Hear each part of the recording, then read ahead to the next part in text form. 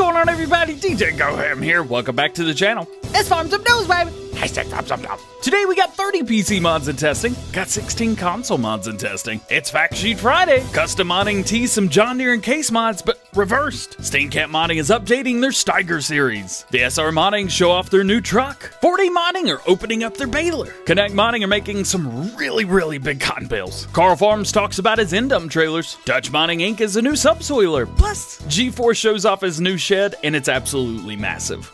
Let's check it out. In testing for PC, we have the 1.5 meter disc harrow, Class Zerium 3000 saddle track, concrete block garage, DEF production, Duvelsdorf MSS 3700, fenders, Gwil RBG, Hall silo, HW 6011 pack, Cavern Lintara 12040D, Lizard Ilma R, Lizard poplar cutter, Meriton tipper bundle, Meprizet PN20, Millennial Farms, Old Grain garage storages pack, pallet price balancer, panel fence and gate, pellet press, Pottinger Euroboss pack, real speed limit, realistic cab view, realistic large seed storage, Seasons Geo Lowry, Minnesota, Segway, really? The Angevin countryside, Ungetscheim, West TP in dump pack, which we're going to talk about, and the West semi-trailer Dolly, which we're going to talk about as well. In testing for console, we have the CV398H, Dutch garden shed, homemade small trailer, HW80 wood trailer, hydraulic bollard, LB3526, Lizard 575 Brazil, Lizard Music Minges, Massey Ferguson 7370 Brazil, Placeable Fruit Trees pack, Pottinger Servo 35, Steptech Trailer IBM LPM 85, Strautmann Terravitas CFS, Lizard Subsoiler 5 Rod, Transport Box, and the Uniport 4530. With all that being said, we still have 74 mods sitting waiting to be tested, and the current average waiting time for newly submitted mods is 4 workdays. Today, Giants released 3 new fact sheets for the Alpine Farming Expansion DLC, releasing on Thursday, November 12th, 2020 for all platforms: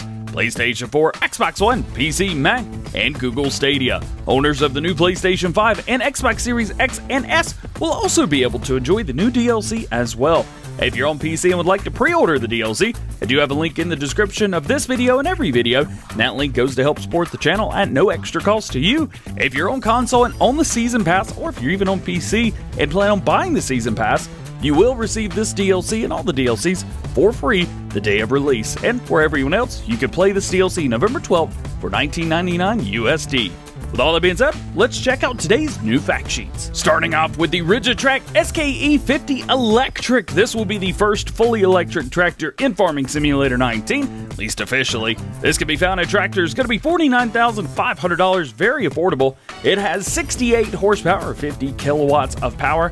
It's going to go 40 kilometers per hour or 24 miles per hour. Has 80 kilowatt hour battery, which is very interesting, and you have the standard wheels or twin wheels as well. Those can be changed between Midas, Trelleborg, and Michelin. Next up, we have the Pottinger HIT 8.9T. This is going to be a brand new tedder to farm sim. This is going to cost you $23,000. It requires 60 horsepower or 44 kilowatts power.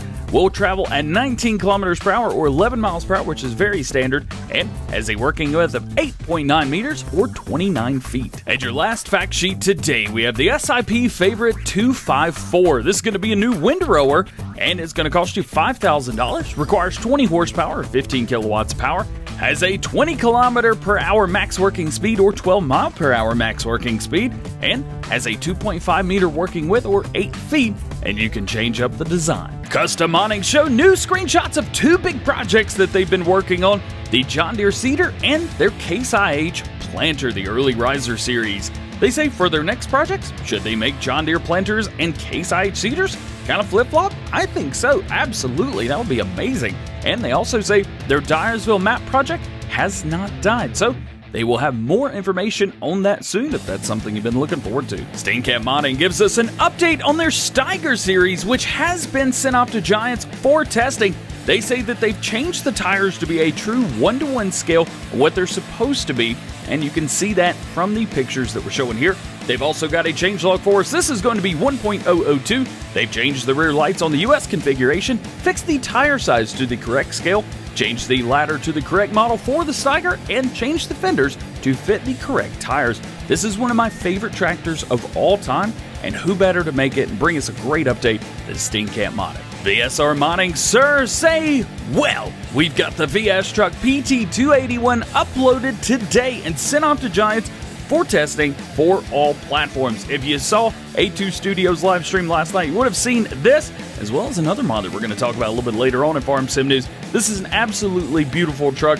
What can be said other than these pictures? They say 1,000 words. Check this out. Just look at it. Oh my God. 4D Modding say they broke a chain today. Time to strip it down. You can see their new Hesston 4900 Baler right here. It's got a lot of different options that have been included on here. And you can even see that we have bell twine in there. And you can even open up some of the panels to see the interior of this baler. They've been working on this baler for a long time and teased it for quite a few months at this point, showing the process off little by little. They have modded each and every single piece to this down to the smallest little screw or anything like that. And you can see their true attention to detail with this one picture alone.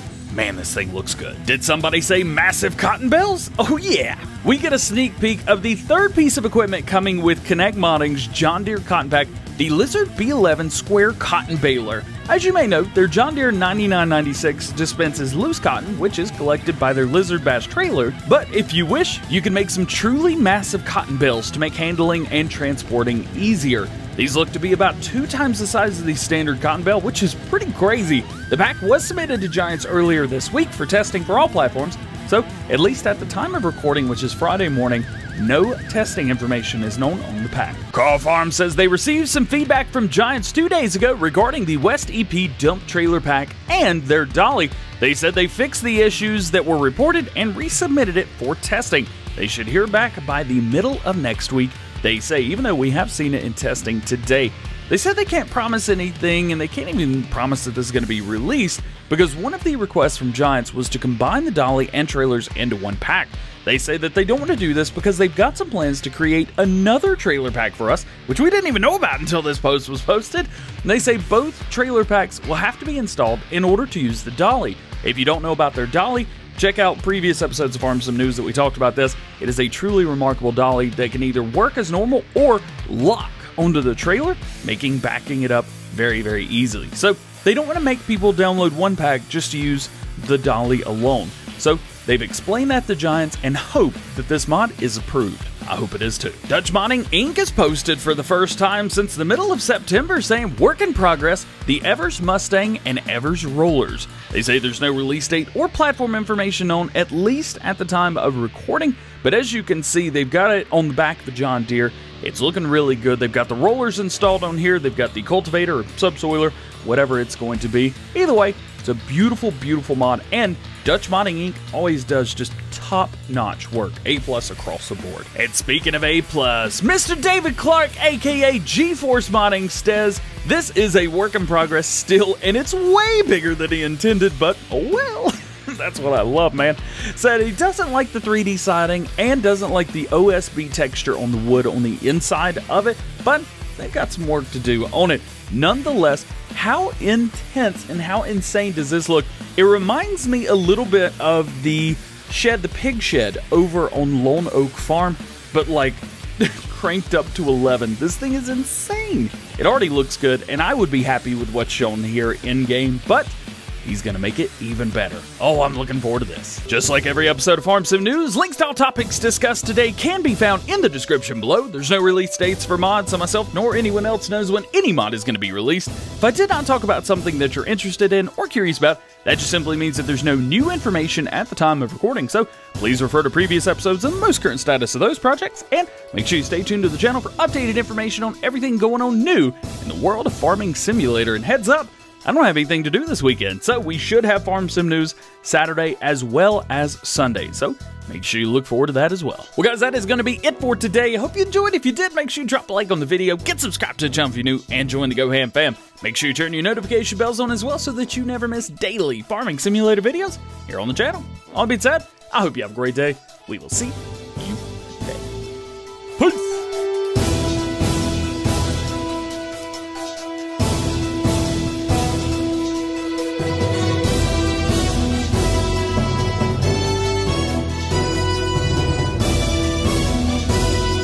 I know this week's schedule's been a little bit weird, but don't worry, it gets worse. I'm getting Lasik next week.